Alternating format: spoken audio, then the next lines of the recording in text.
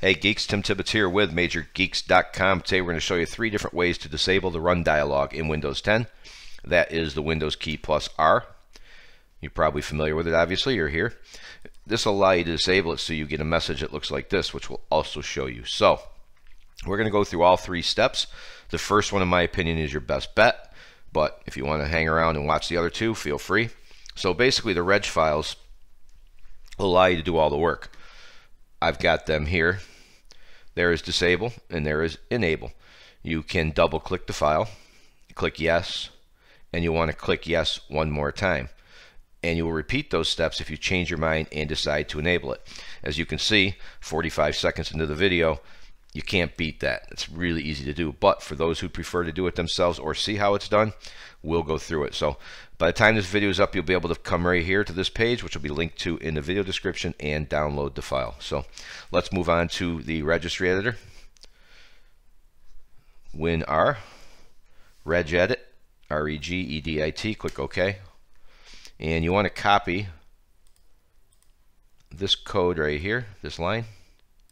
Right click and do copy. Come up here, and even though I'm already there, you would clear this out, press Control V, press enter. Some people will not have the Explorer key. If you do not, right click on policies and do new key, and when it pops up, enter Explorer and that key will be there. So the next thing you want to do, as you can see here, we want to right click on this window while you're on the Explorer key.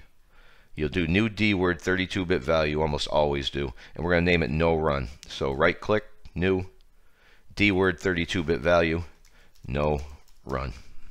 So now that you have that, change the value data to 1 and change it to 2 if you want to change your mind later. So go to no run, change the value data to 1, click OK.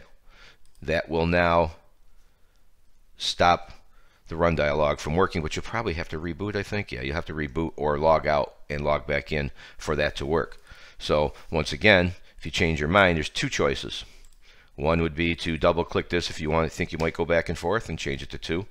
Or if you're pretty sure you're done with it, just click delete or right click delete.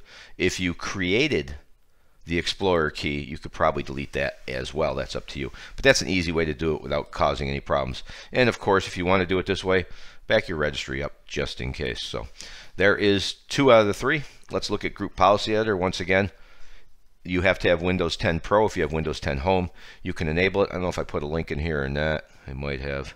I usually do. Yeah, right here near the top under this picture.